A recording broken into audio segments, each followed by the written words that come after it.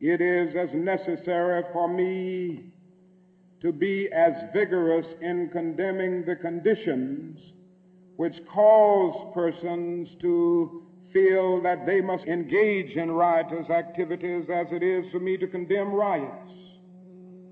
I think America must see that riots do not develop out of thin air. Certain conditions continue to exist in our society, which must be condemned as vigorously as we condemn riots. In the final analysis, a riot is the language of the unheard.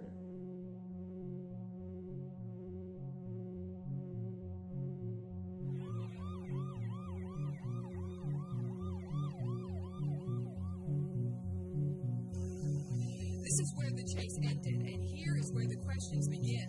McDuffie crashed his motorcycle, but some of the wounds he sustained are not consistent with the accident. I think a lot of young people have no idea what McDuffie was. No idea. And as a matter of fact, I don't think it.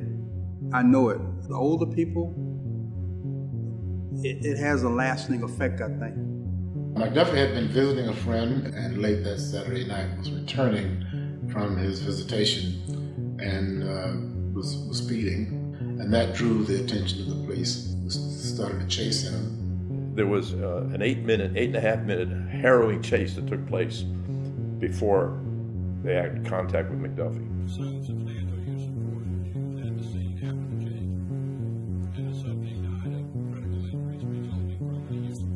You had also evidence that, and testimony that they had beaten this man when he was handcuffed on the ground with his hands behind his back.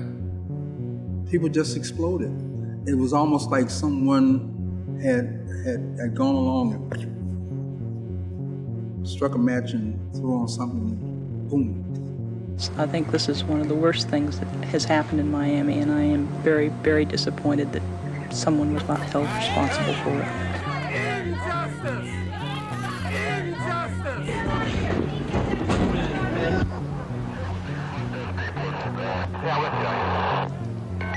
It scared us. It scared white and black people.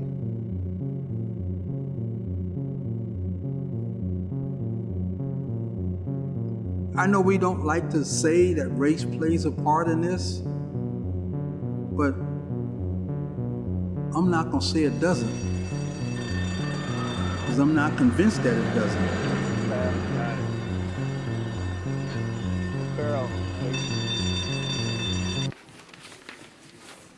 I need to do something with these papers because they starting to turn a little bit, but this tells a story, you know.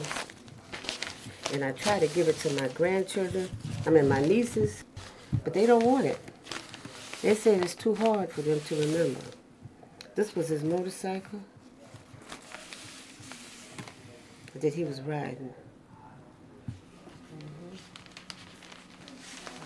We have mourned what has happened for so many years. My family is still mourning. Once you start to talk about my father passing, my father being beaten by police, you think about the days that he was in a hospital, it just really hits nerves in my family. And the emotions start to flow, and it brings them right to that moment. I was 8 years old.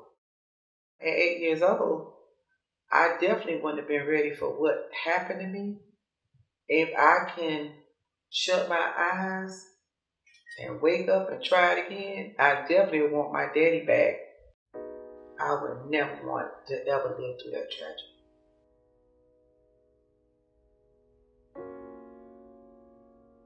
His name is Arthur Lee McDuffie. I call him Bubba. I loved him so much and I miss him so much. And he was just a busy person. You know, he was like the leader of the family. And when he passed away, we didn't know what to do. I can't even go back to Miami. When I go back to Miami, it's like it hit me right in the face. Arthur was a warm and kind-hearted person. Joyful, loving, kind.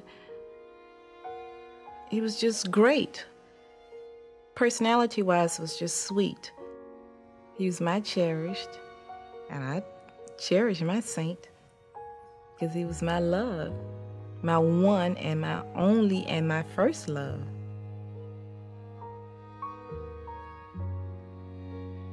So McDuffie is going to be a child of Jim Crow. And that's why it's important, you know, among many reasons, to understand how this history is changing the city. The riots that hit Miami in May of 1980 are really, you know, 50 years in the making, right? You have not only a number of different problems that are affecting the neighborhoods of Liberty City and Brownsville that go back into the 1940s and 1930s, but there's also practices of policing that are afflicting Black neighborhoods in Miami that really are, from the outset, problems that are uniquely borne by the Black neighborhoods of that city. For most people, when they think about Florida, they think about Miami. They think about this beautiful tropical paradise that's a part of the continental United States. They think of palm trees and beaches. They think about vacation and the leisure. And for that reason, people don't associate us with some of the things that are more typical of a southern state, when in fact, Florida is very consistent when we talk about anti-Black violence, when we're talking about the marginalization of African-American communities. You can find all of that in the state, and you can find all of that in Miami.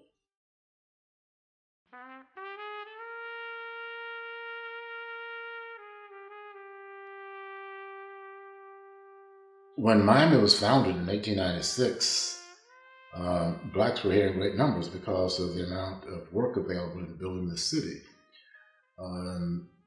There was work available to anybody who wanted to work. And most people think of the Great Migration of, you know, people from Georgia going to the Northeast Coast, Jersey, Philadelphia, New York, Harlem, etc., and then folks from Alabama going to, you know, Detroit and Mississippi, Chicago, and Louisiana out west. But a lot of folks from southern Georgia actually migrated to Miami. And so you had two groups of Blacks in Miami in the 20s, 30s, and 40s. You were either from the Bahamas, which means you lived in the Grove, or you were from South Georgia, which means you lived in Overtown. When I went to Miami, I was about 8 or 9, and he was 2 years younger than me. So that's how old he was. Especially when we first moved from Georgia to Miami, when he was attending school, you know, I had heard so many stories about the kids in Florida and whatever, and I always had not a fear, but I always wanted to be protective for him or whatever. And like when he would get out of school or whatever, I would kind of stand around on the corner to make sure he got home safely and nobody bothered him or anything like that. And my mom's house was always filled with kids. You know, you used to have to step over them to get to where you need to go. And Bubba was one of those kids. We lived over town on 6th Court and 14th Street. And he was this little boy that had a lot of life. You know, he always was busy doing things. You know, sometimes you wish you could go back to childhood days, but because it was enjoyable. And the neighborhood was a super neighborhood. People knew each other. People enjoyed the neighborhood. People talked to each other, spent time. It just was a joy growing up here in Miami. And the neighborhood was a super neighborhood. People knew each other. Played ball. We had mock races. We would race each other and do things like that. But it just was so cohesive and so friendly, if you will. As we were growing up, we noticed that Black people were having it hard from just normally making a life of living. He always known that it was hard for Black people because he's from Georgia, and back in those times, you know, life was hard living and making it in Georgia. So those things, they were common for him.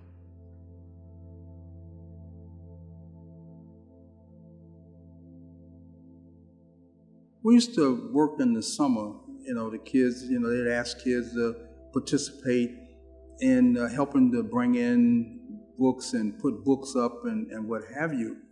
And during that time period, we'd be at the school during the summer, we'd be opening up the boxes and be so excited, we're getting new books next year, and we got a chance to see the books first. Well, to our surprise, when you open up the boxes for the books are used books from predominantly white schools. That was the system. And people grew up in different worlds, and they don't know each other. The only thing they know is what they were taught they're supposed to believe about another group of people. I don't know if you know it, but on 12th Avenue, along between, 62nd Street and 71st Street, there was a huge wall that was at least probably 8-10 feet. The wall has been torn down. You just see like the bottom of it. But that was the wall that separated the blacks from the whites. It was difficult. It was insulting to know that this is your country, but you're treated as a second-class citizen. You weren't aware of so much racism as long as you stayed within that community. It's only when you tried to leave the black community that you were really aware of racism and how much it touched your life. A black person could not operate a business in downtown Miami in the 1930s and 40s and 50s. Even earlier than that, blacks could not even be outside of Colored Town after dark without a pass signed by a white person. You could not go to Crandon Park. You could not go to Key Biscayne without a written permission from somebody that you worked for. I had a job after school working in Hialeah. And in those days, in the 60s, blacks weren't allowed to work in Hialeah without an identification card. Now here I am, a citizen, born in this country, born in this city, raised in this city.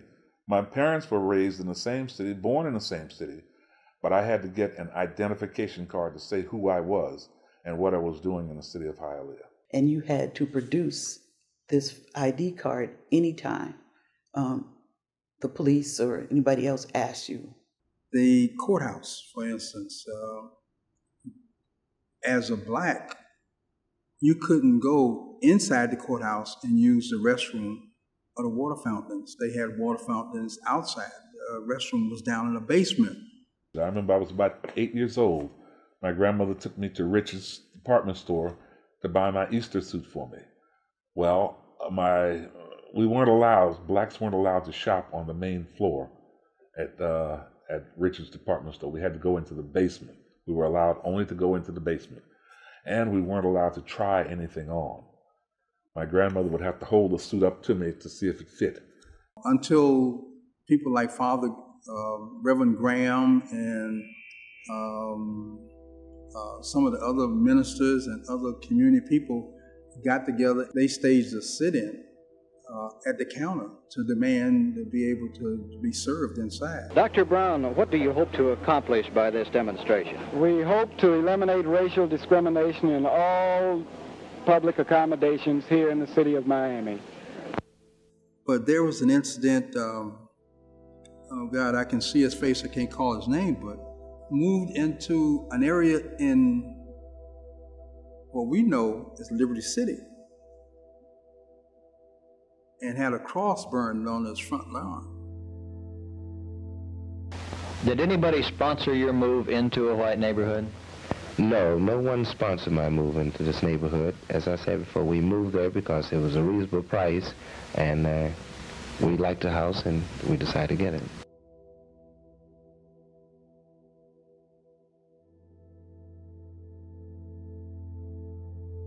Arthur was a guy who had a lot of confidence in himself, was easy to get along with, had an outgoing personality, paid good attention to carrying himself. He was like that in school. He was like that in school. He was in the band, and from the band, he was, like I say, the president of the class. And not just one class, in every class he was in, he was always in the president or somebody important. I remember when Bubba wanted to date Frederica. I remember he said, "I'm gonna get that girl with that." I said, "Boy, gone on, that girl don't want you." The first moment I met Arthur, there was a harmonious, deep feeling inside of me. And I said to myself, hey, I like this guy. One afternoon, my mother had sent me to the store to buy a small can of peas. And on my way to the store, I seen this guy there, but I decided that I would continue to walk on, even though I know deep inside there was that feeling in me that I wanted to talk with him. And I went in, I bought my can of peas for Mom, and on my return back home, standing all alone himself on the corner, I said to myself, I know the question is going to pop up. Truly and surely, he decided to walk along with me. And he said to me, hi. I said, hello. He said, where are you going? I said, I'm on my way home now. He said, may I walk with you? I said, sure. So he said, I like you. I said, really? He said, yes. May I talk with you? He said, not right now. I have to go now. So he said, may I have your number? I said, well, yes. And I gave him my number, and he called me, and we talked over the phone. We decided to get married once we both finished high school. But at the meantime, Arthur finished high school 2 years before I did. Arthur served 3 years in the service, Marines. During the time that he was in the Marines, we kept communications through letters, and we prepared ourselves, while he was in the service, that we would get married once you return home and out of the service.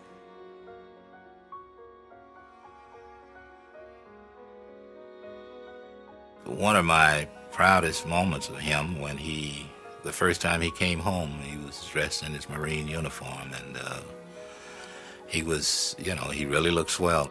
He got his dress blues, and at that time, the only way you could get a dress blue uniform in the Marine Corps, you had to be an outstanding Marine. He got his dress blues coming out of boot camp, and that's very hard to do. So for you to come out of boot camp and be the only guy out of 20, 25, at least 30 guys, you had to be the best at what you did. And he was the only guy, the black guy, that got the dress blues out of all those guys, because I remember that surely. And seeing him in his dress blues just blew my mind. I knew I wanted to be a Marine then. He was a military MP, just like the police is out in civilian life, but the military police does that. When we met in the Marine Corps, I saw that he was still the same Arthur. I was assigned to the USS Independence, which is an aircraft carrier, as a part of the detachment aboard the ship. Arthur was assigned to the detachment, and we spent a year and a half or so in that assignment. Traveled the Mediterranean and several other places we went aboard the aircraft carrier. And then I didn't come back again until '68 when I got out of the Marine Corps. And of course, Miami had changed tremendously because I-95 was not here when I left. A very cruel decision was made in the mid-50s and early 1960s having to do with how to bring I-95 into downtown Miami. The business community, the downtown business establishment, wanted to have that expressway come into downtown Miami as far west as possible to allow for the expansion of downtown to the east.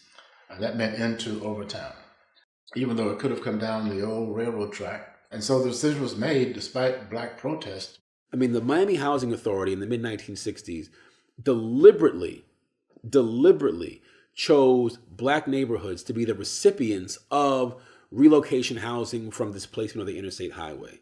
They were quite explicit in this respect because their argument was if you put relocation housing into white neighborhoods, well, then those neighborhoods will just go downhill. So we're going to go ahead and concentrate the adverse effects of relocation housing by forcing these buildings onto the actual black suburban neighborhoods that were largely, built to escape the poverty of the Central Negro District. And there are, these gripping accounts of black people protesting at, town hall meetings and forming homeowners associations, creating LLCs, limited liability corporations that will basically engage in shared ownership of rental property.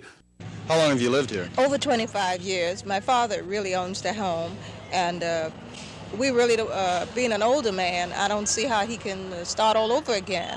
Well, then you were brought up here. Yes, I was. Do you have any feelings about the idea of a bulldozer going through the home you were brought up in? Oh, mixed emotions, really. Do you have any idea at all what you'll do if you do have to move, though, where you'll move to? No, we do not have any idea because we haven't been informed. I mean, we've heard over a period of time this was going to happen, but when?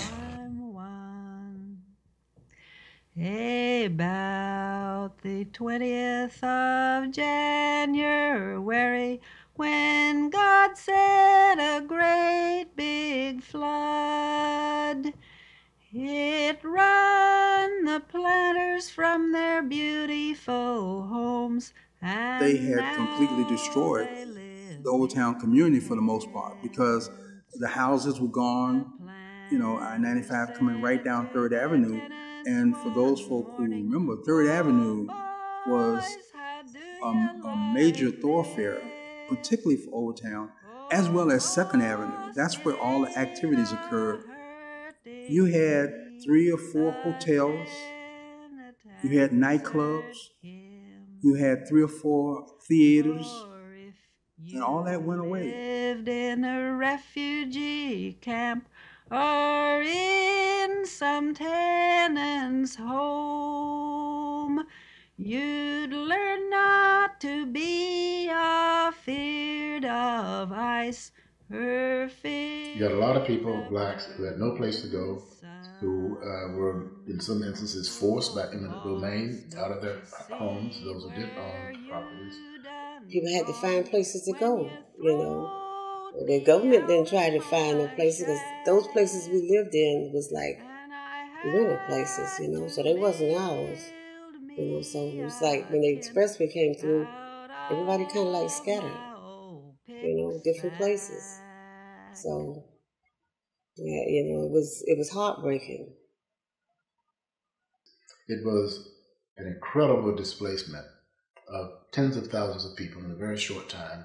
And that really explained this rush of people into Liberty City. We moved from there to 7th and 9th Street and 22nd Avenue. This is, again, another one of those largely overlooked and unseen conflicts. But it absolutely happened in ways that then set the table for the poverty that would afflict Liberty City with the McDuffie episode. And everything in the city is similarly manicured from one generation to the next.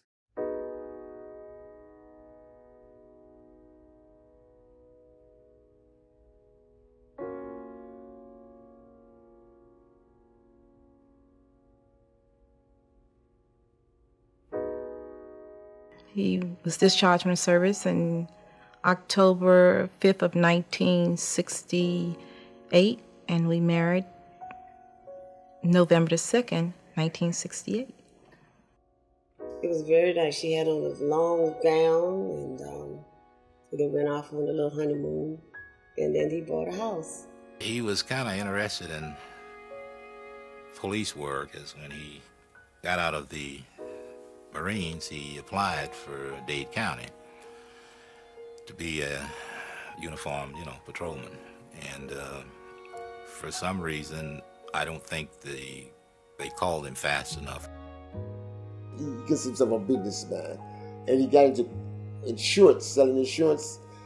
To all type of people. Old people. And that was the thing. He liked to be around old people. You always had conversations, always talking, to older people. He just sold insurance to anybody that he could, help get insurance.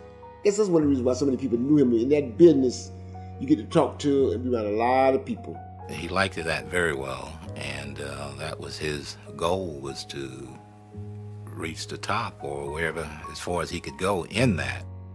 He was a devoted man. He was a hardworking man. And most of all, a strong provider for the family. He liked to dance. He liked to dance. I watched him dance for my mother. I watched him dance by himself. One of their favorite songs was by Teddy Pendergrass. Turn off the lights and let's light a candle. So a lot of times the lights went out and I had to go to bed. And she's always looked at him with these googly eyes. Like when he come home, I'm like, you act like you just saw a ghost or something. But that's what made her melt. As long as his car pulled up in the yard, as long as he made it home, it was like her world or their world. He always tried to make me feel like Cinderella. My linen had to be matching my bed, my curtains, and he always will put like candy, big hearts of candy, and Valentine cards and stuff on my bed, and that's how I realized that I was really a daddy's girl.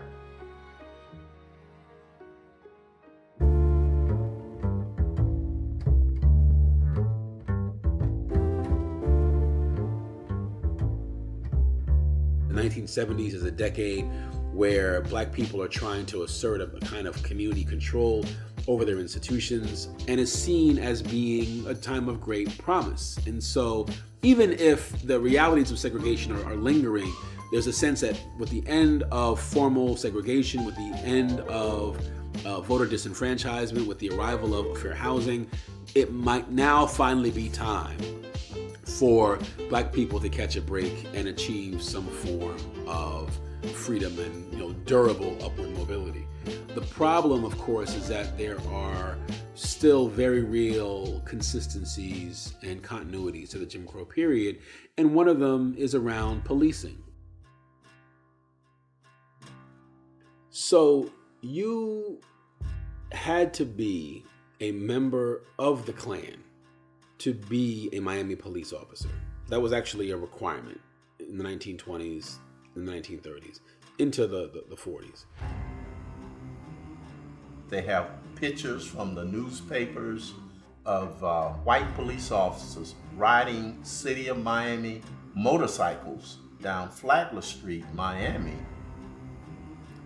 dressed in Ku Klux Klan hoods and robes. They didn't just have police power, they had political power. They were the politicians in addition to being the police. Way that the Klan basically gets diminished in Miami has to do in part with the arrival of many more ethnic whites to the region, Catholics as well as Jewish Miamians. You have African Americans who, especially during the 1940s and early 50s, are much more effective at getting their own interests represented and reflected in the local political scene. The bigger economic prospects of the region are also in line here because you can't continue to encourage investment from outside parties if you have cross burnings and you have other kinds of markers of overt white supremacy. The problem, though, is that by the time you get to the 1940s and 50s, certain kinds of violent, excessive police practices that have been in play for now, 20, 30 years, simply get preserved and maintained. What you see is police forces who are adopted to be the hands and arms of the Jim Crow legal system. It's one thing to have a law on the books that said that Black people cannot go here or be here. Who's going to enforce those codes? It's going to be local law enforcement. That is your primary responsibility, to keep the social order, to keep Black people in their place. However, you have to do that. When you look at this history of policing in America and its main thrust, I think you begin to understand the history of the friction between the two. When I first came on, I was told by a trainer, look for a black guy driving a pickup truck with a couple other workers, maybe to cut lawns or things like that. Almost all the time they're going to have tickets they didn't pay or court appearances they didn't make, and there's warrants out for them. And sure enough, that was true. Most, they say half the time anyway. So this was like ingrained to me as a young cop. As time went on and changes in leadership happened and civil rights happened and all different mentalities took place, by 1980 this had all pretty much changed. And I was happy to think that all that was gone by 1980 when the McDuffie thing happened. Liberty City was a good place to live. Your neighbors were all friendly. There were people that had known each other for many, many years. But again, it was patrolled by primarily white police officers. The police in Miami, even before the riot, decades before the riot, the police were seen as problematic, as being overzealous in black areas, as being disrespectful of black people. And there was some good basis for those kinds of feelings. The police became viewed as occupants, occupiers of the community rather than participants. My own brother was beaten by the police department, and it was the same department that I was working for at the time, the public safety department. He was in the hospital for weeks on end. And he sustained serious injuries, but he could not recollect what had happened, other than that he was stopped by the police, supposedly for a traffic infraction. Their perception of the police was very negative, that they didn't trust the police, and that if you had an encounter, that there may be dire consequences. So the sense was that the police were advancing the interests of the white community while discriminating against blacks in terms of how they were enforcing the law.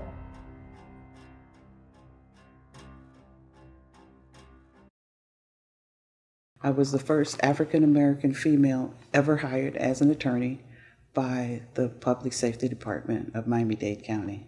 At the time that I was hired, there were more white lieutenants in the police department, which was a total of 87, and I don't know why I remember that number, but I do, than the total number of black police officers.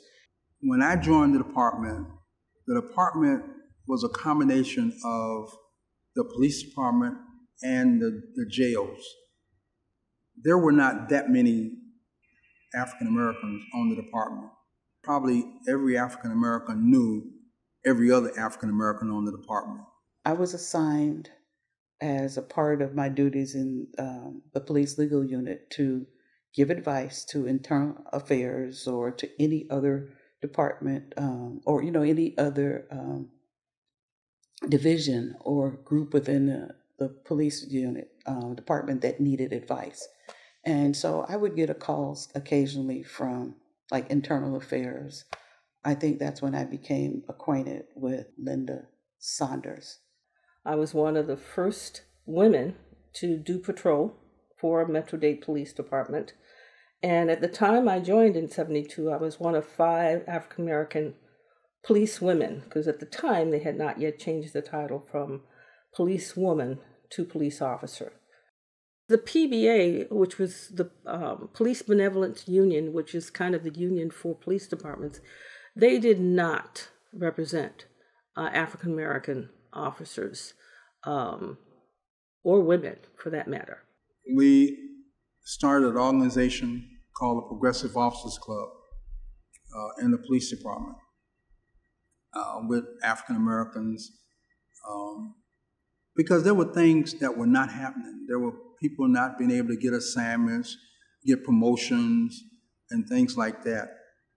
And we actually ended up filing a lawsuit against the department.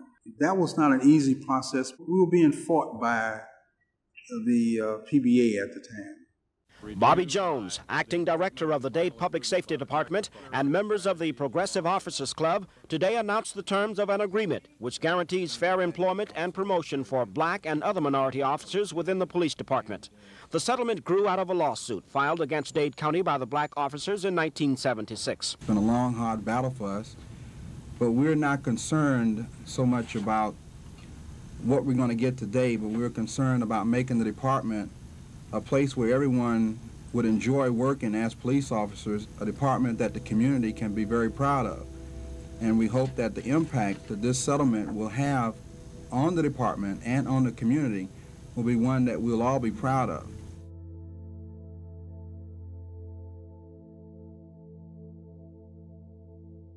Well, at the time of the incident, I was assigned to the Public Affairs Unit of Miami Dade Police. One of the internal affairs investigators came over to the office and said to me she had a case that she thought might be of concern. And we started talking, and I said, well, what's the case about? And she said it's about a motorcyclist who our officers were involved with a use of force. And your first thought is, okay, use of force, what they tussle with him to get him. And I said, so what happened? And she explained to me that this person, the motorcyclist, had been killed. And I said, so do we know who the victim is yet? And she said to me, yeah, we've identified the victim. I said, okay.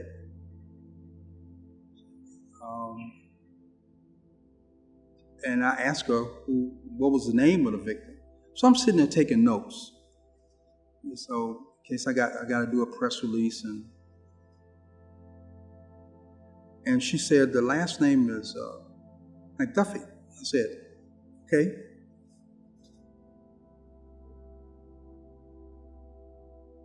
And then all of a sudden it just sort of hit me. And for whatever reason, I don't know. It just sort of hit me. I said, well, what's the victim's first name? And she said, Arthur.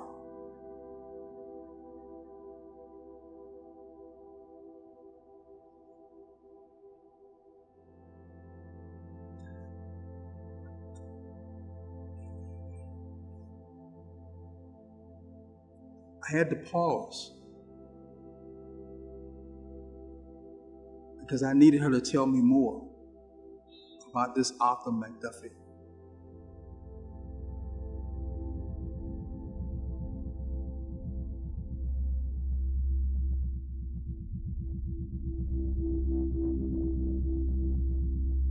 What essentially happened, you had Mr. McDuffie, who was riding a motorcycle, 2 o'clock in the morning.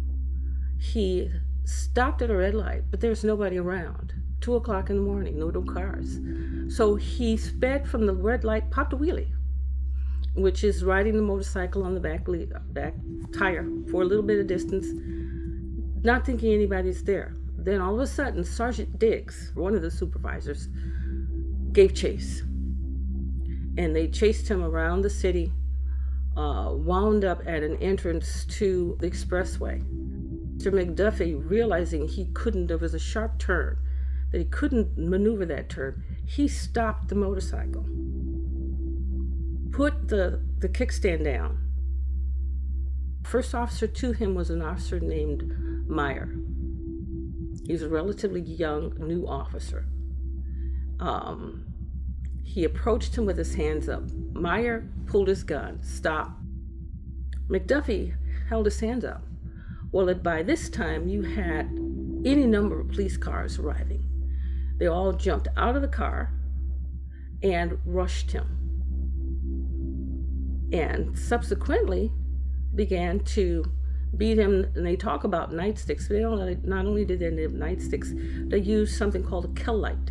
But this is a flashlight that's very long, that's about 1.5 feet, and it has a heavy light orb, and beat him to virtually unconsciousness. I always told my mom, I said, if he could have just made it to the house. We lived on 34th and 12th. That happened on 36th and 2nd Avenue. I said, Mom, he was trying to get home.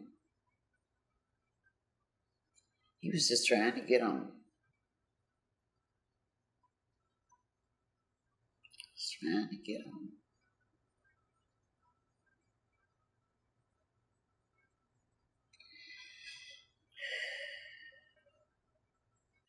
And that place where they beat him down at, I had to go by that place every day, right off 36th Street and Miami Avenue, right by the expressway right there, where they caught him and beat me. Every day, going back home or coming to work, I would go by that place. For 20-some years, I would go by it. And every time I go by it, I couldn't help but think about it. Every time I got off the expressway on Miami Avenue and 36th Street, I'd have to remember Bubba. It is still happening. It's still happening. It's still happening. It's still happening. It's still happening. It's safe. The very same hospital Arthur was admitted to, it's the hospital where I worked, which is Jackson Memorial Hospital.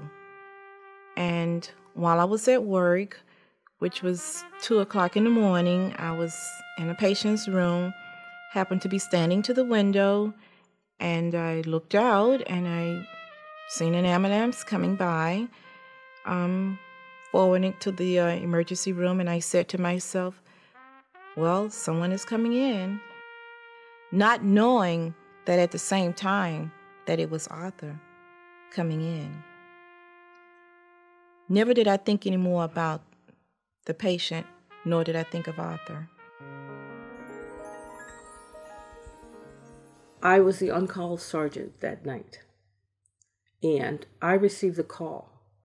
Based on my previous experience in working in internal affairs, I knew that officers often would collude and get their story straight, if you would, before they met with internal affairs. I told the sergeants and people that were involved, they identified, nobody goes home until I get a chance to interview you. Now, it's interesting, the report shows, and this is factual, the incident happened at 2 a.m. I was not called until 6 a.m. So, from 2 to 6, these officers and supervisors orchestrated a major cover-up. Their stories were just so in sync, and that rarely happens. Rarely do you have them almost using the same verbiage in their statements. What the officers put in the report is that he was speeding, and he attempted to make a turn, and as he attempted to make the turn, the motorcycle, he had an accident, and the motorcycle hit the ground, his helmet came off, his head hit the ground, and it skidded on its side. And then when they approached him to make the arrest for speeding and reckless driving and so forth and so on, he jumped up and began to fight like a madman. I think that was the words they used in their statement. I came home, I think I was in the 3rd grade, and it was a letter on the door. And the letter said, contact Jackson Hospital or contact one of his insurance partners it was a real small paper, but you could tell whoever wrote it, they were in a hurry.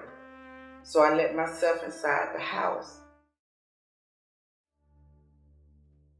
The hospital called me, and they asked me several questions over the phone.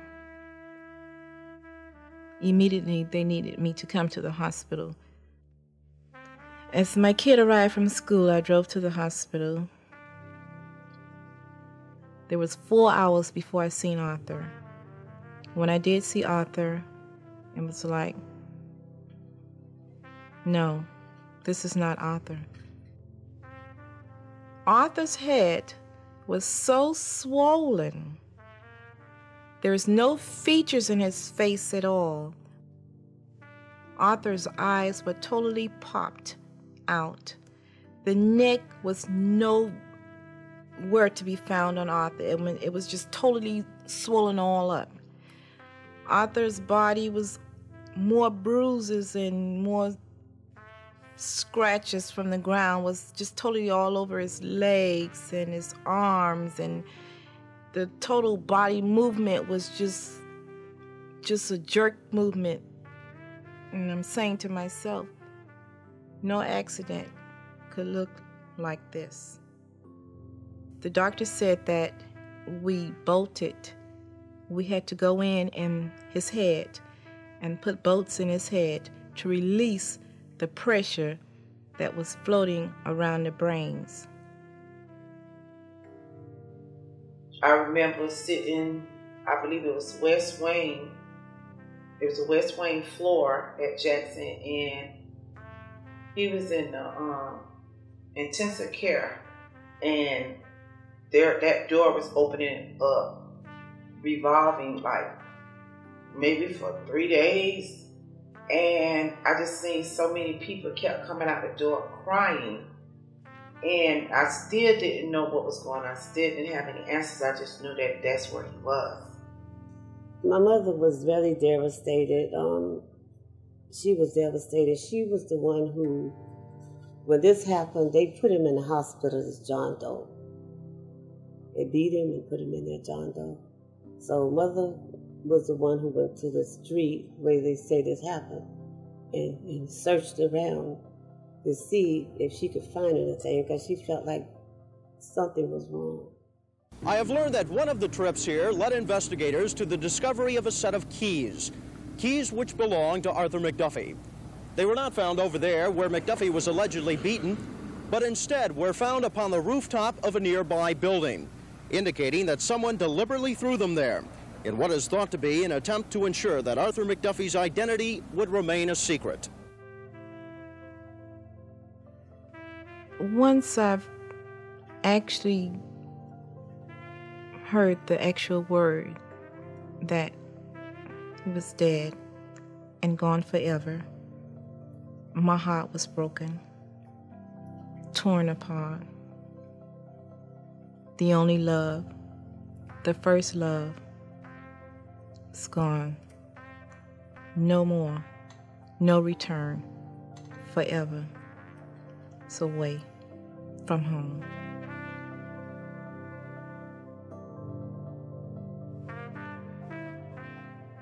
He actually was deceased on the scene when it first happened.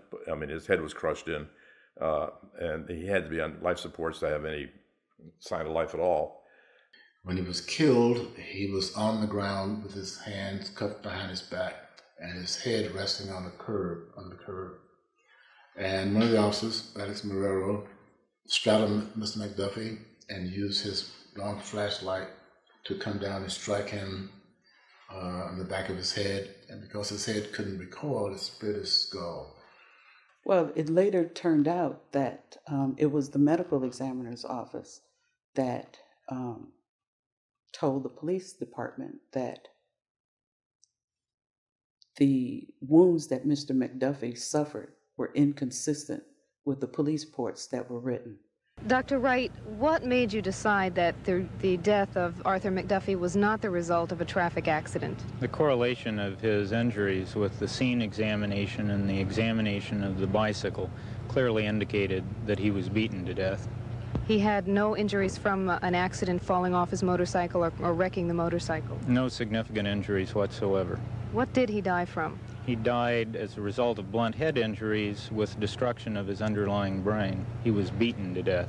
The most severe wound is the one which is between his eyes, fractured his skull, and literally destroyed his brain. How hard would someone have to hit someone to inflict such an injury? Amazingly hard. There's a clip that plays in my head time and time again. My grandmother is weeping, and she just repeatedly says, "They beat him like a dog. They beat him like a dog. They beat him like a dog." Terrible. They beat my child to death. They beat him to death like a dog. Just like a dog. They beat him to death. They beat up his head just like a dog. They beat the child to death. I didn't leave him laying there. Nobody did nothing for him. Nobody did do nothing for him. And it's something that resonates with our family because at that time, when she was interviewed, that was the first thing that everyone kind of clung to and really heard. That's what the people heard. They heard the discouragement in her voice. They heard the disappointment and the just the disheartenment in her voice.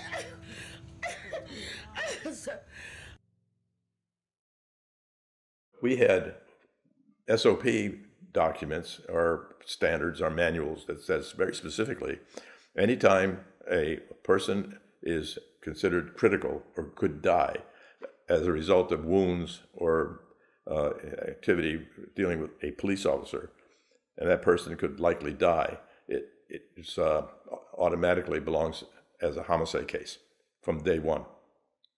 A dozen cops involved in beating up a guy until he died in the middle of the night, and the head of the police division didn't even know the incident had even occurred.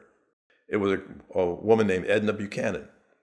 Edna Buchanan was a high-powered female reporter from Miami Herald, very bright, very quick. Edna had great sources at the medical examiner's office. So she got the word somehow about McDuffie being declared deceased. So the right person for her to call would be Charlie Black, the head of the police division. So she calls Charlie Black up at home at night. This is 4 days later. She says to Black, "What do you know about this guy named Arthur McDuffie?" And Black says, "Arthur who?" "Arthur McDuffie. He got beat up by the police and now he's dead." And he was really angry. And the first person Black called was me. The day he died, I was with family getting ready to celebrate Christmas holiday. I got a call, and one was that McDuffie died. And I literally remember crying. I do remember I cried. And my family wanted to know why was I crying. And I said to them, they killed him. They killed him.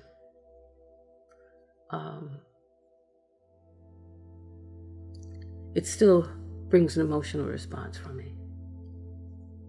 Because I was a police officer, sworn to carry out a mission to protect and serve the community, just as those officers had. And that was an ultimate betrayal. I was almost embarrassed to be an officer, part of an agency that this kind of thing could happen. Emotionally, it was very draining. The reality, there were no Black officers on the scene that night at all, from City of Miami or Metro Dade. The only Black people involved was Mr. McDuffie and me, and Mr. McDuffie died. I learned from Marshal Frank and the other supervisors and brassers around that Gadwala, who had worked with City of Miami, when he learned that this man had died, he resigned, and then he came forward to say there was no accident.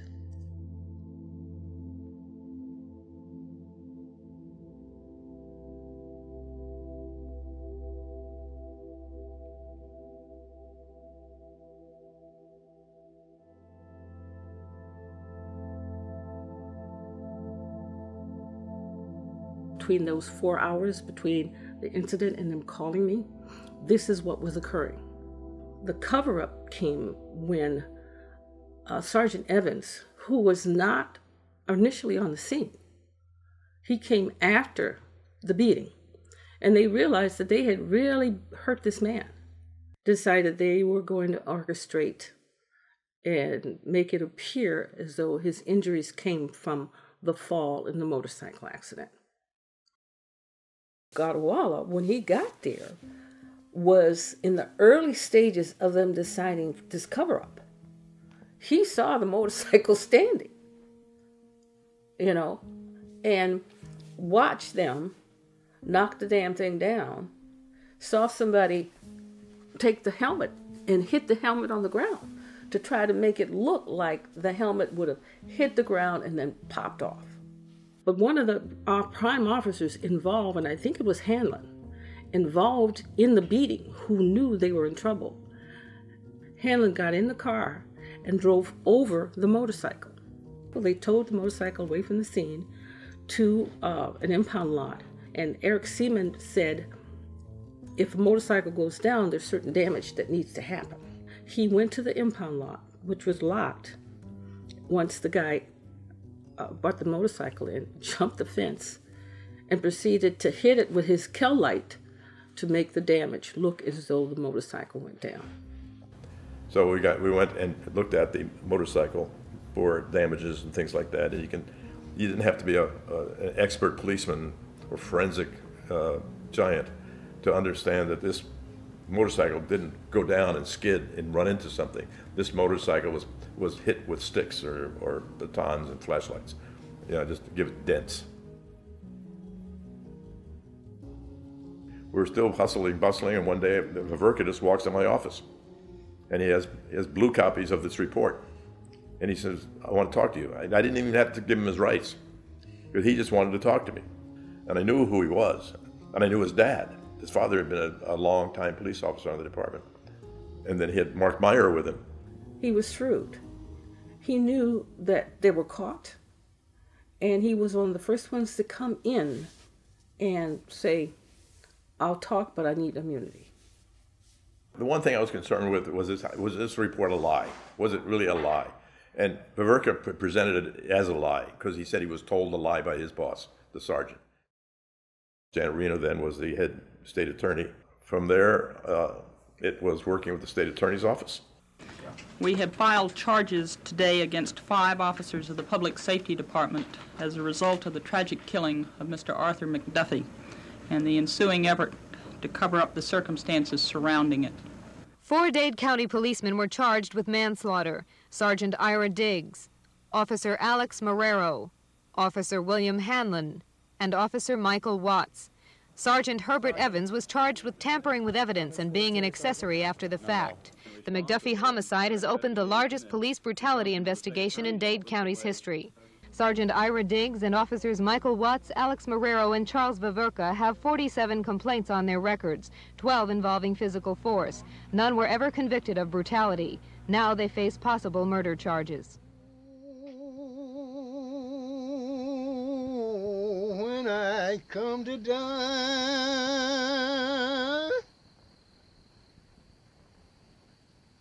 Jesus, take me home high. I think the 2 hardest times was hearing what happened and then seeing being at the funeral itself. Very difficult. Yeah, very difficult. But it was an excellent homegoing service for me.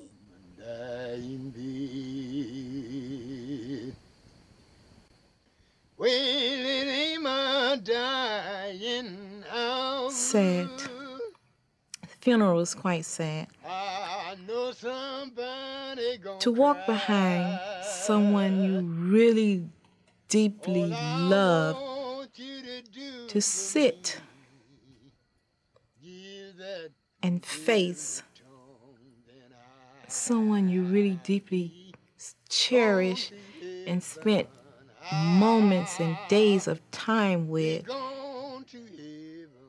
It's just like saying everything and all in all is all of me.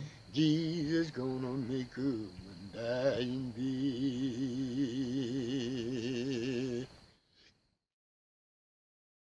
I felt the need to protest because I felt angry and I felt sad for what had happened to Mr. McDuffie and his family.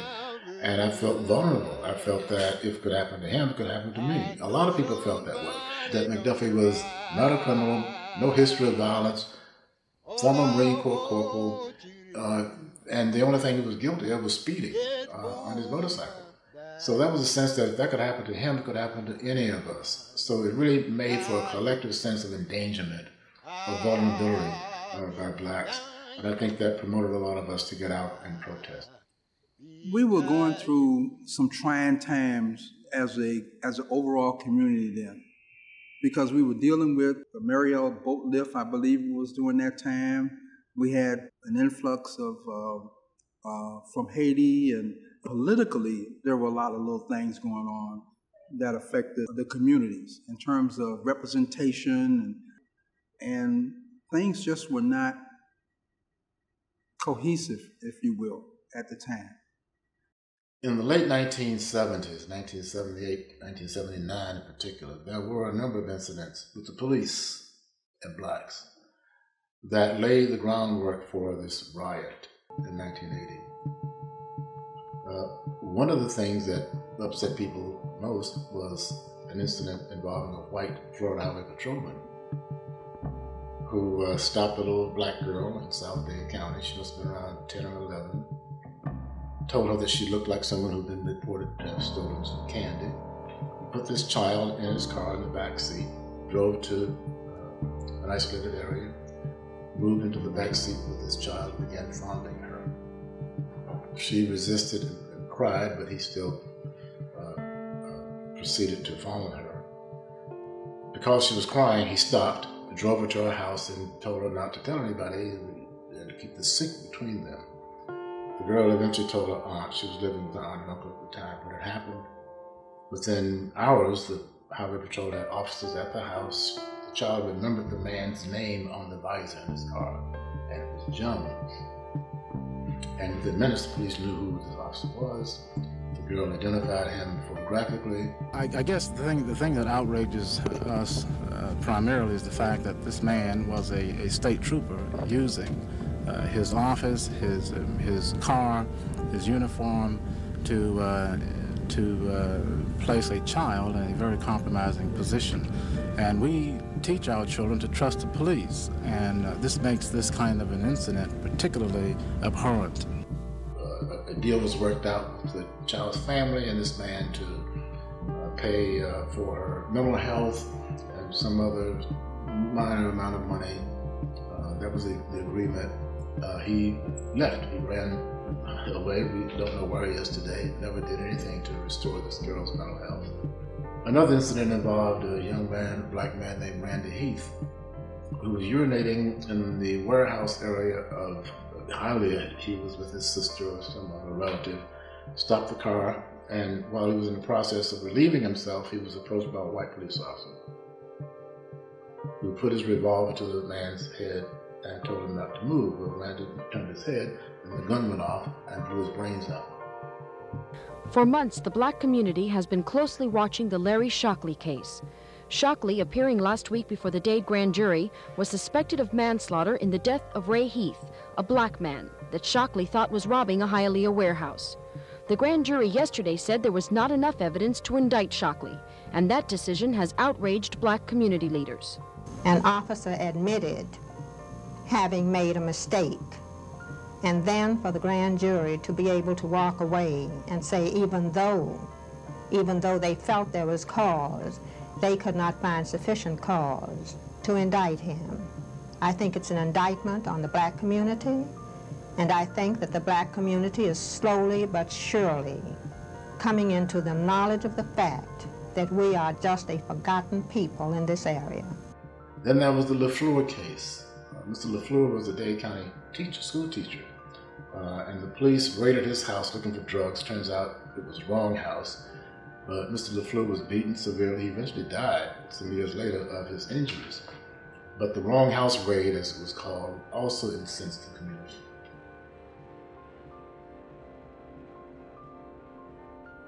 The most prominent black person in Miami-Dade County at the time was the black Dade County School Superintendent, Dr. Johnny L. Jones. He was big. He was a powerful man. He was good. But he was convicted of stealing money from the school system to provide gold-plated plumbing in a private home he was building in Naples, Florida. A lot of folks felt that he was charged and prosecuted because he was black, because he was too powerful. His trial was covered gavel to gavel. People followed it very, very closely. And in the end, there was a sense among blacks that he had been railroaded because he was black. So these things were fermenting in the black community before the incident in which McDuffie was killed in December 1979.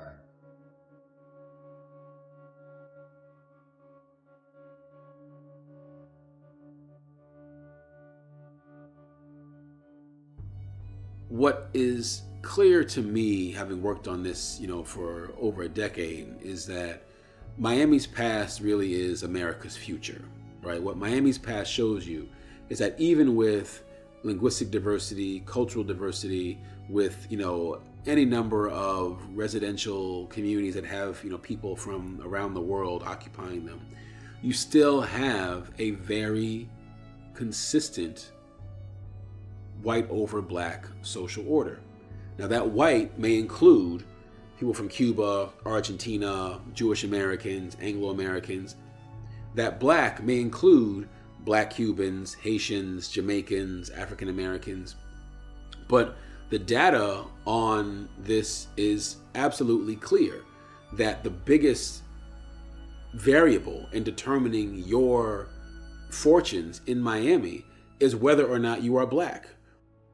The way that the region was behaving through the 1970s into the 80s was as if somehow, there wasn't going to be any need to kind of, go back and address the problems of the color line, because Miami was a multicultural and cosmopolitan city. So that argument was developing, and it certainly was in the interest of local boosters to develop that argument as, investment in the 70s in Miami Beach was flagging and the like. You have this expectation and anger, really, on the part of African Americans that we have never gotten the true promises from the civil rights movement. Now you're talking about 10 years after the Fair Housing Act, and housing is still a problem. You're talking about, more than a decade since the Voting Rights Act, and the reality of black political power in the city had not been realized.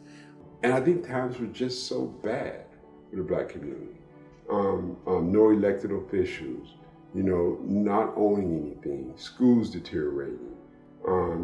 We had that one powerful position and you just removed him as superintendent, even though, what he was accused of was egregious. I mean, the fact is that the one person we had that was in power has now been disgraced. So I just think the community was on a boiling point, and I think everybody knew that we had to stand up.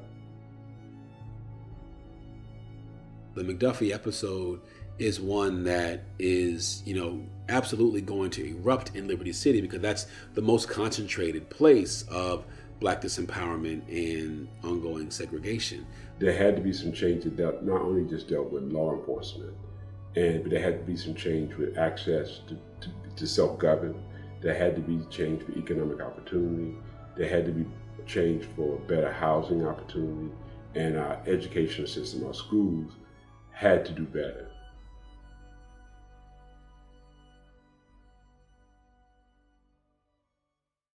Ms. Reno assigned the McDuffie police officers' prosecution to Hank Adorno and George Yoss. And in fact, I was the intern for George Yoss. And they were the rock stars, the superstars of the state attorney's office as far as the prosecution of major cases. We intend to do everything possible and appropriate to obtain a conviction. If we obtain a conviction, we will be seeking the maximum sentence. If we get these people sentenced after conviction, we will hope that the parole commission would not parole them. all of the detail about what occurred had been reported in the newspaper over and over and over again. But when all that stuff went into the media, it was building the case for the defense attorneys to say, change of venue. And if the venue got changed, I just knew in my gut that they were going to take it someplace where they didn't understand the impact of that case on the community, and they didn't care. Just moments ago, Judge Lenore Nesbitt granted a change of venue in the Arthur McDuffie murder trial. Judge Nesbitt made her opinion based on all that she had heard today in her courtroom when the attorneys for the 6 former Metro police officers charged in the death of Arthur McDuffie asked for the change of venue. Subpoenas were served to both major newspapers and to the 3 major television stations here in Miami, ordering that all stories pertaining to the case be turned over to the court as evidence of the large amount of coverage that this case has received. The word McDuffie has become a byword. It has become a word to symbolize terrorism. It's become a word to symbolize white police officers who beat up our black citizens, lying police officers, police brutality. It has created an all-pervasive atmosphere or attitude that many white policemen are racist and liars, beat up on our black citizens. The word McDuffie has connoted racial and anti-police feelings in the community. And the case needed to be tried in the Miami-Dade County area because that was the community most affected. I think for a lot of us, when the trial got moved, a lot of us said, oops, it might not be a victory here. So when I went up to the trial in Hillsborough County, which is the Tampa area, very conservative area, predominantly white at the time, and I sat in that witness box and looked at that jury, all white, middle-aged men, and my heart sank. They weren't listening. You know, most of the time you look at a jury, you can see people who are intense and they're writing notes. They weren't writing notes. Some were yawning, kind of looking at the ceiling. And then I began to ask, where is my mom? And they said that she's in Tampa. I discovered that I would not be seeing my mama for a while. So I never saw my mom. It's like 3 or 4 weeks, maybe to a month. I knew she was calling and she was talking to different people, but me and her never talked. Just alone the attitude of the people in Tampa, some of the restaurants that we would go in to eat, even the hotel that we were staying in, when we'd walk in the lobby, everybody, they knew us without even, people in that town just, they just knew us everywhere we went. We go to Burger King, they know us. We go to eat breakfast, they know us. And they would and really I was afraid of the people in the town. The evidence is going to show at this point, Arthur McDuffie wasn't talking, he wasn't saying anything, he wasn't moving, he wasn't fighting, he wasn't doing anything. He especially wasn't reaching for anybody's gun. And the evidence is going to show right there that this man, Alex Marrero, declared one-sided war against Arthur McDuffie. And he stood there over him with the man handcuffed and his hands behind his back and picked up his nightstick and cowlight over his head and struck him right on the head. Not once, not twice, but 3 times. And the second time he struck him so hard that blood splattered in excess of 4 feet away. There's no tighter fraternity than a police fraternity. But there's a code. Thank God all of them don't live by the code, but the evidence is going to show that these people live by the code. And Skip Evans was teaching the code. And that was, you don't turn in another fellow officer. You don't rat on a cop. And I was in the courthouse, and I couldn't You couldn't cry, you couldn't do anything in the courthouse because they was having a trial. So they told us, Janet Reynolds told us that we couldn't show no emotion while we was in there. And all of them had to testify. Well, them police got up there and they lied. And they said that he was on drugs. They lied, said he was on drugs. But the testimony that really upset me was the most was the medical examiner. Because he told what happened and how my brother died. And that was devastating to me and the family. His head was so damaged, and so his head was had done like he fell from a 5-story building. And how could anybody live through that? You know? And the medical examiner was in the courthouse explaining that. And my mother had to sit through that. And me too. All the family had to sit through it. It was me, my mother, my sister, and my other brother. He passed away too because he was so tore up. My older brother, he never got over it. Based on what happened, the testimony and the evidence, and the fact that you had some officers who allegedly did not participate in the actual beating, were willing to testify and what have you, with all that surrounding that, there was a common belief that there's no way that all these guys would get off, that somebody was going to get convicted. You think about what it is that was alleged to have happened. If it happened, destroys the criminal justice system in Dade County. What could be worse than sworn officers covering for themselves? I can't think of anything. We were right. We were to be concerned about the outcome. It took 3 weeks to find a jury here. It took 4 weeks to hear all the arguments and the evidence, but it took the jury less than 3 hours to reach the verdict. The 6 members of the all-white male jury left the courtroom at 11:30. 2 hours and 40 minutes later, they signaled a verdict was at hand. We, the jury at Tampa, Hillsborough County, this 17th day of May, 1980, find the defendant, Michael Watts, as to manslaughter as charged in count 2 of the information, not guilty.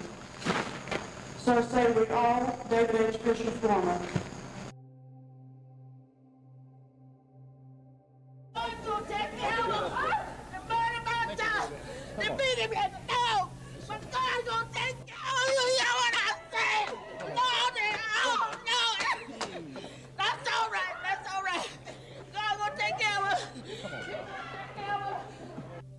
I thought it was a joke when it started, and I don't think it should have ever gotten this far in the first place.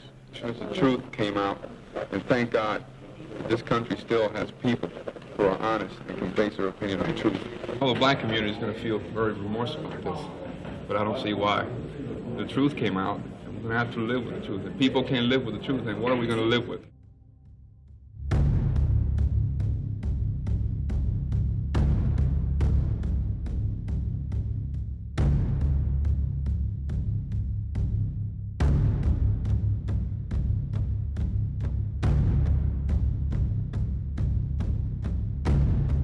When I got the beeper went off about the verdict. Reached out, and the verdict came back not guilty on all.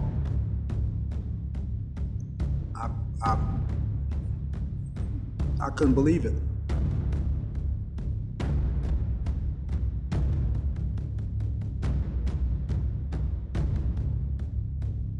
I went back and I whispered to the director at the time. I told him, I said, "You're not going to believe this." I said, "The verdict is back and it's not guilty." And he said, "You got to be BSing me." "No, sir." I said, "As a matter of fact,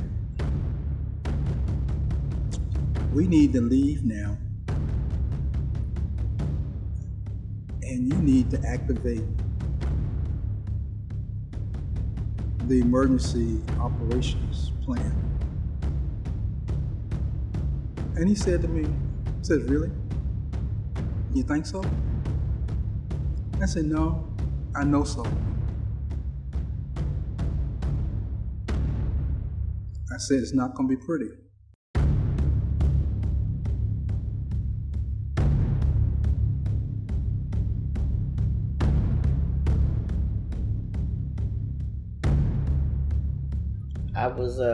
I was on 62nd and right off of 7th Avenue. My girlfriend Niecy, I was at her apartment, and somebody from down, she stayed on the second floor. Somebody on the first floor said, "They got the verdict. They got the verdict."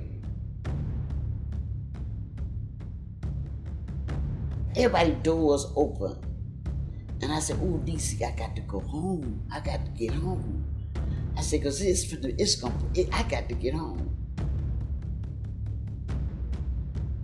And by the time I came down those steps, 62nd and about 7th Avenue, it was less than 30 minutes. It was like, whoa. So I remember the first night, a group of people were down at the Metro Justice Building on 12th Avenue and 13th Street.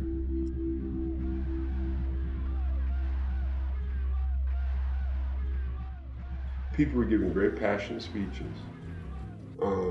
People had all kinds of signs and making all kind of noise. The crowd just kept getting larger and larger and larger. And then you would see incidents and stuff where you knew it was just only a matter of time before something big happened. And you saw the police sort of standing around ready to break up the crowd in tear gas. And you knew that this was really, really going to be bad. Today, several decisions were handed down in Tampa that shocked many of us, tore a lot of us apart inside, and made us extremely emotional. Somehow, in this town, black people must be able to deal with this in an orderly fashion. Oh, no. Oh, no. Now, there were 40 officers on motors in those days, 40, 45 officers on motors in those days. They had each one of us come down to get a shotgun. They issued a shotgun and 4 rounds of ammunition. Frank Christmas and myself were the only 2 black police officers on the squad at that time. And guess what? We were the last 2 in line, and they ran out of shotguns. We didn't get a shotgun. Frank and I were given riot batons to be on the street that night. A couple of hours later, I got a call from a reporter asking me if I knew that whites were being attacked on 62nd Street in Liberty City. I got in my car and drove up to Liberty City to 62nd Street, about 12th Avenue, that had been shut off by that time by the police to prevent white people from going into this area and into danger. And then a car driven by a white young man got through the western end of the blocked off street because the police had temporarily left that position. And the car drove into the heart of this growing riot. People started throwing rocks, bricks, bottles at the car. I think Jeffrey Culp was a young man who was driving his car, his brother. These were young men in the car with him, and a 15-year-old white girl, Deborah Getman, in the back seat. So the car lost control. The Culp lost control of the car, swerved across the median, and struck Shamika Perry, who was I think 11-year-old black girl at the time. Smashed her against the wall of one of the buildings, severed her leg cleanly. Some people took the child, put her in a taxi, put the leg, wrapped it in some sheets they took off a clothesline, put that in the trunk of the car, put the girl in with a relative, and drove her. She was driven to Jackson Hospital. She survived. She's an amputee today. That event, when Shamika was struck by that car, set off a frenzy of anger and violence against these two white boys. When I got there, there were about 15 or 20 young black men surrounding one of the boys who was on the ground, had dragged out of the car by that time. And they were beating him and kicking him and using a Miami Herald newspaper dispenser, these boxes you see on the streets. They were crashing it down on his head repeatedly. And I'm watching this. In real time, I'm watching this mob kill this boy. So what do? Then I heard somebody say, we're going to get Uncle Tom niggas next. And I knew they were talking about me, people like me, who were supposedly black leaders who they felt had failed them. One survived. He's very severely injured today. The other died. And Deborah Getman was saved by some of the residents of that housing project who hid her until a cab could be stopped and drove her out of the riot area. And that was the beginning of the worst day in Miami history.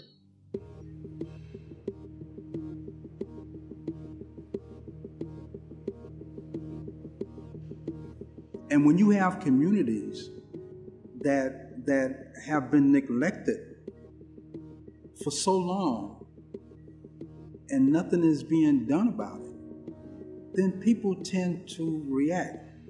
Of one after the other of what people viewed as an unjustified shooting and unjustified killing. And after being exposed to that over and over and over again, that anger, it builds up in you. Okay, they're emotional, and anything that looked like might be Caucasian, they're throwing bricks and rock and shoot. And shooting, they're for real. There are guns out there. There are two Caucasians that are laying on the middle of the street right now. Two people are laying down. Right now in the middle of the street. Don't go up in there. Matter of fact, you're too close. You all are too close.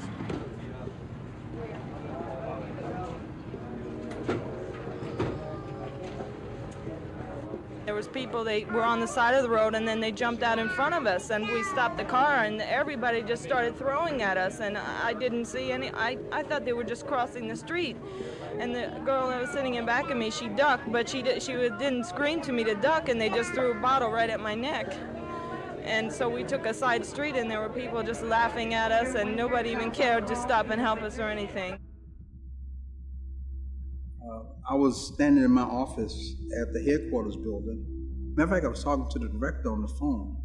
I said, well, I think the stuff is about to hit the fan because I'm looking out my window down 14th Street, coming from 12th Avenue. The largest number of African Americans I've ever seen in one spot, and they're not happy.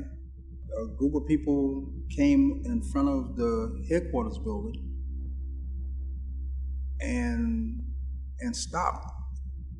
And I think what they were about to do was to try to come in there. 5-story building, which was the heartbeat of the whole police agency, okay? That crime lab was there, all the records were there, communications, dispatch was there, detectives, administration, everything was there. There was a dunkometer officer, older man, and a woman, police officer, that was sitting at the front desk when you walked in the police station.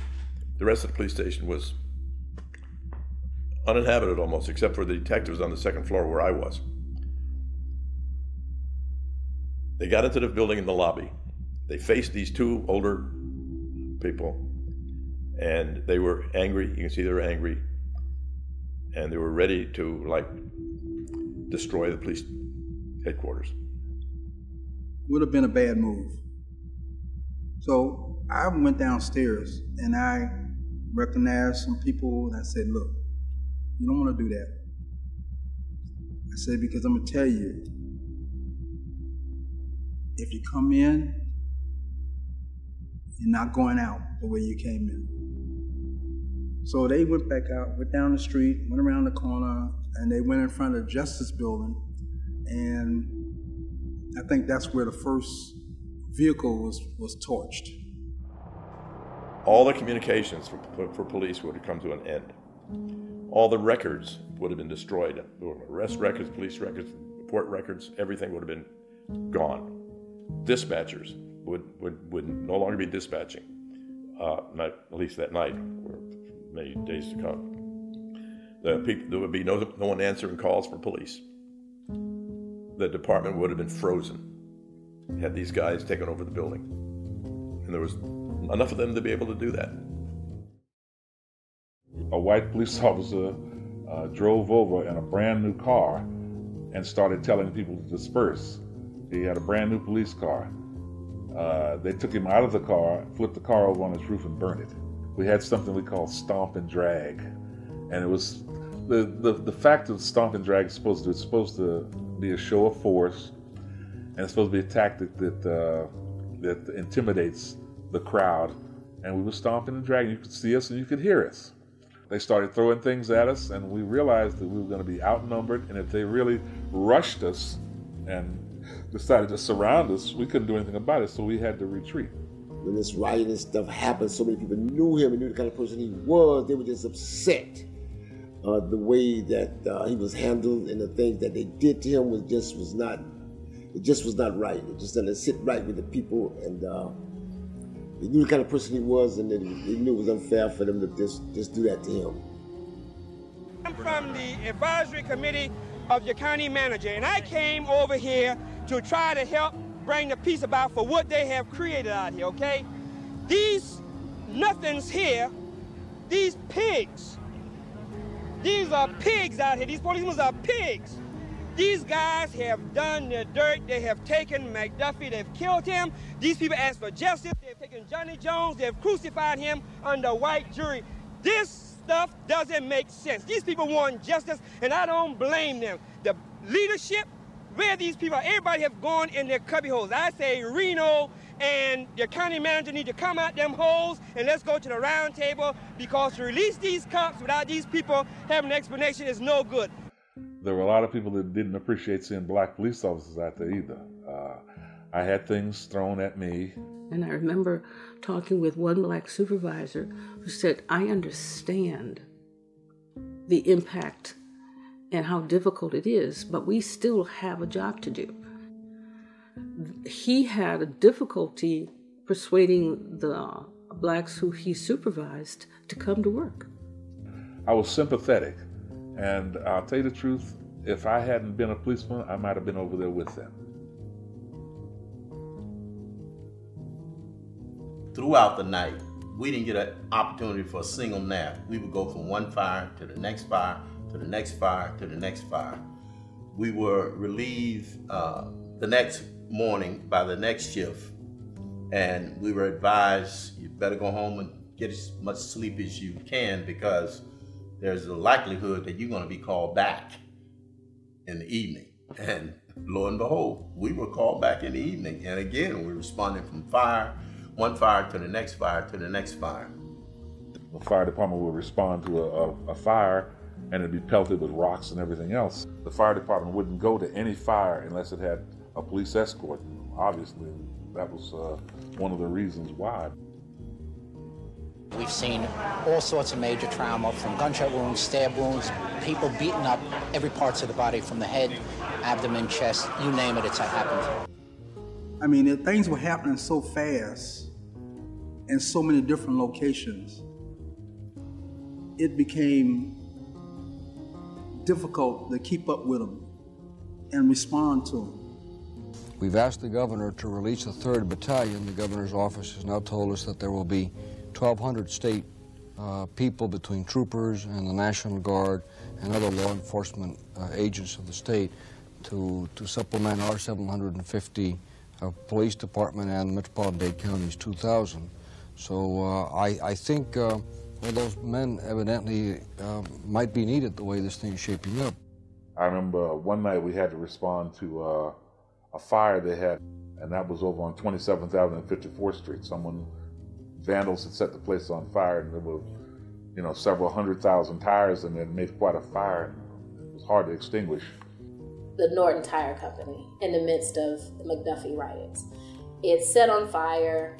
It had been a major employer of African Americans in the community, and people looked at that and said, you shot yourself in the foot. Look at what you did. Why did you do that? Not realizing that for Black people in that community, the tire company was a site of injustice. The police regularly used it as a place to illegally and brutally interrogate prisoners in their custody. And so in the minds of people in that community, this was a site of devastation. And so given the opportunity to strike back, they set it on fire and burned it down. So you have to kind of change the vantage point through which you examine a lot of what's happening.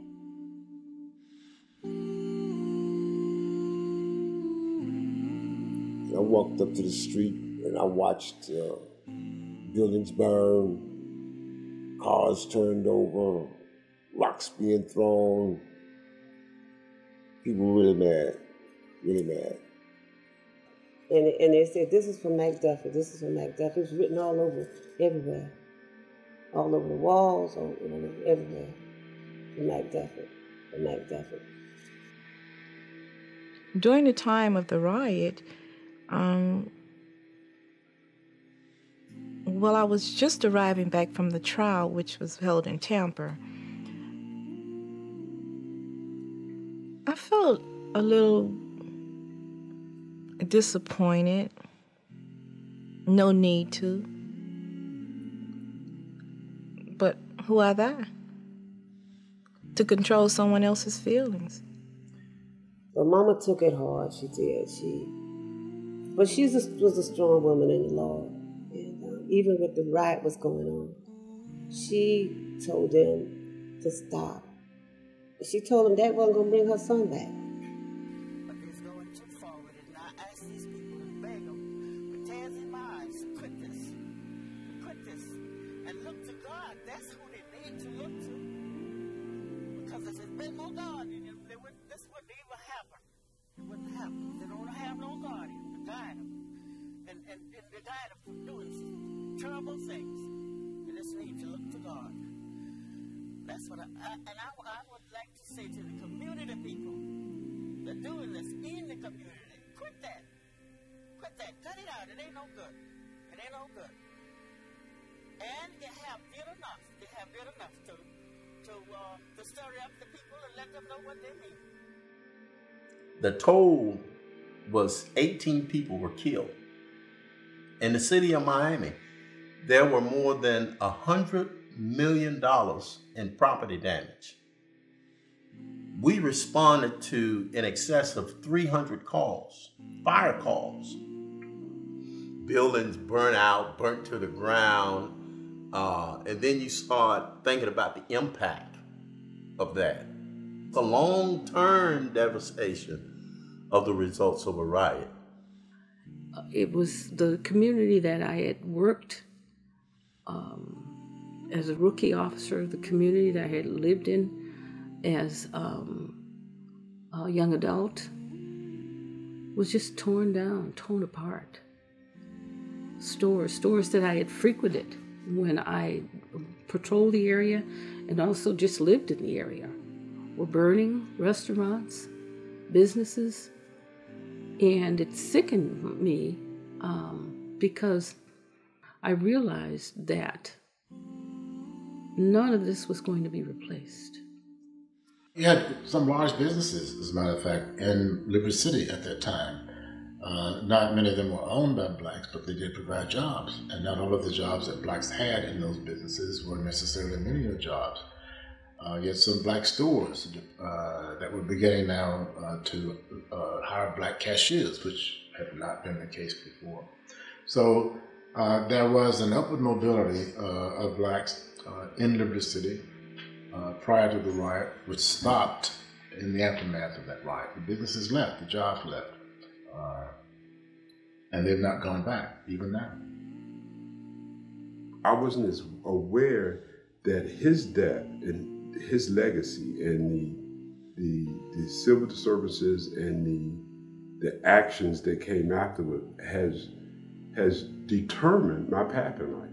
I mean, there's absolutely no question about it. The place that I'm sitting now was founded based upon the opportunity that came about because of his death and the civil disturbances and the political will of the Black community afterwards. And it was a way of addressing economic and housing development in our community by supposedly the federal government, Jimmy Carter then, appropriating $89 million to come into Miami to go through community-based organizations to help revitalize those communities.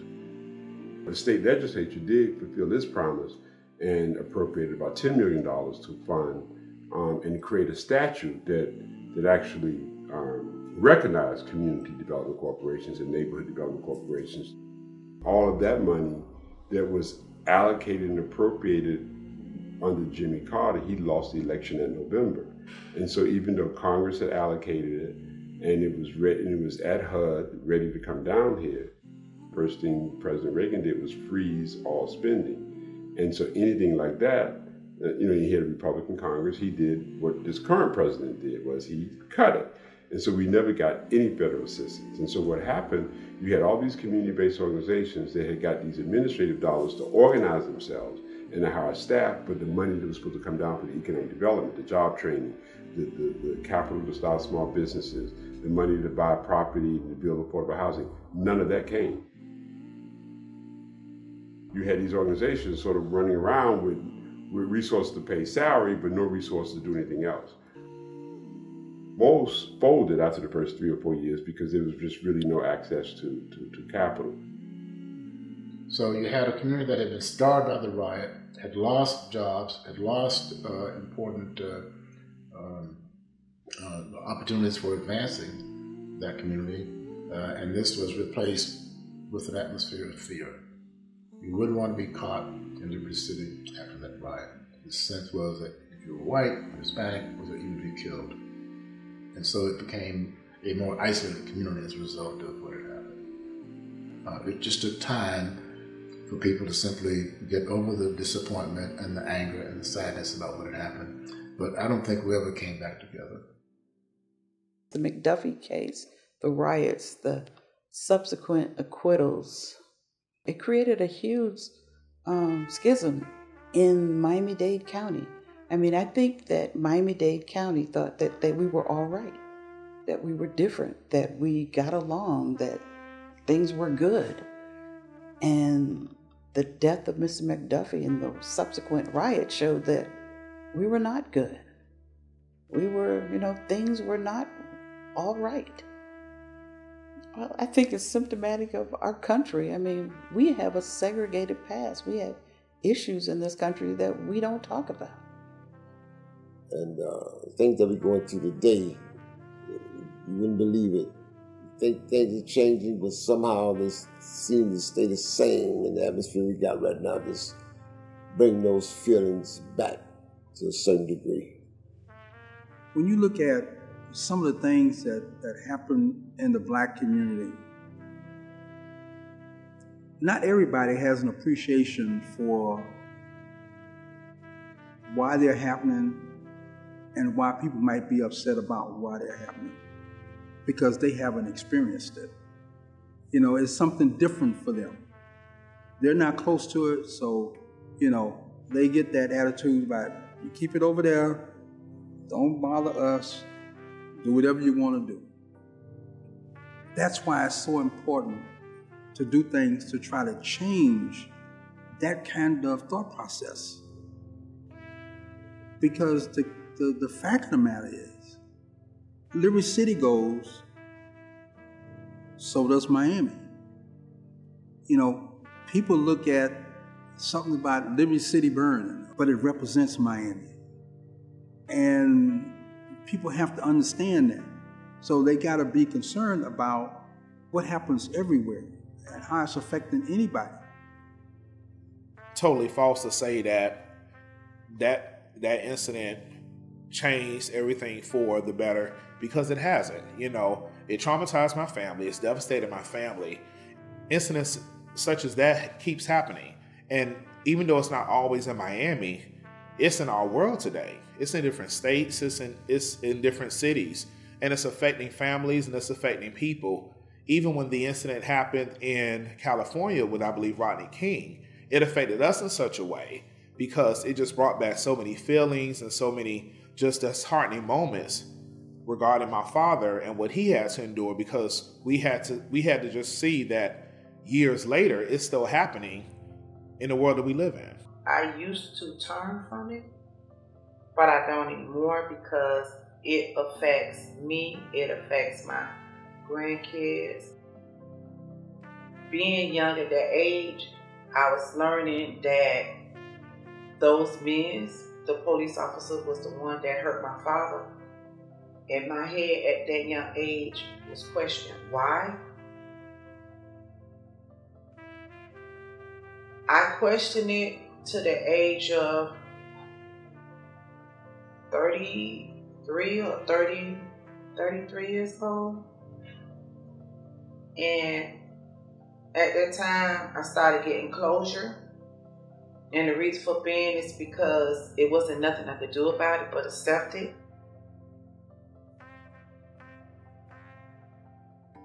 I was snatched out of public school and put in private schools because everywhere I went, everybody wanted questions and they wanted answers, and they was like, "Oh, look, that's her.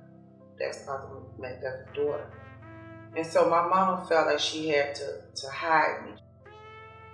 I had to grow up really fast, and I had to learn how to say I'm a different person other than what I was or who I was, so nobody went question me. Because people wanted to know. I didn't want them to know.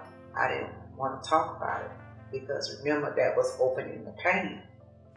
So it was times that I would say I'm somebody else and I'm not even that person. That was one of my things that I had to go through for therapy to really come to the real identity of myself again.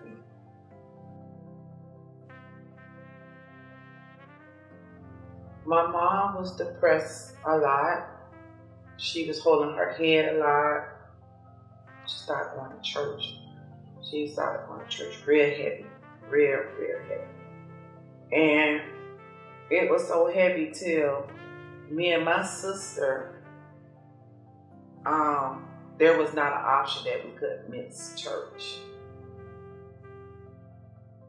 Just the fact of having to grow up without a father, ministry has definitely kept our heads on intact, and it's allowed us to be brave and to be able to speak about it and to be able to share with the community and to share with one another how we feel, and just to be an encouragement to people. I took heat a long time ago. It was forced at 8 years old. It was forced at 8 years old. Fighting battles. Did not know about, but they knew about me.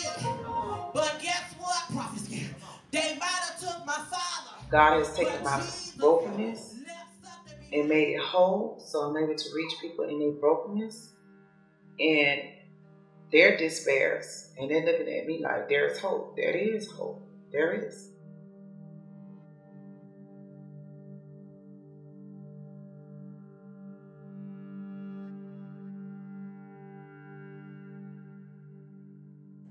What is it that America has failed to hear?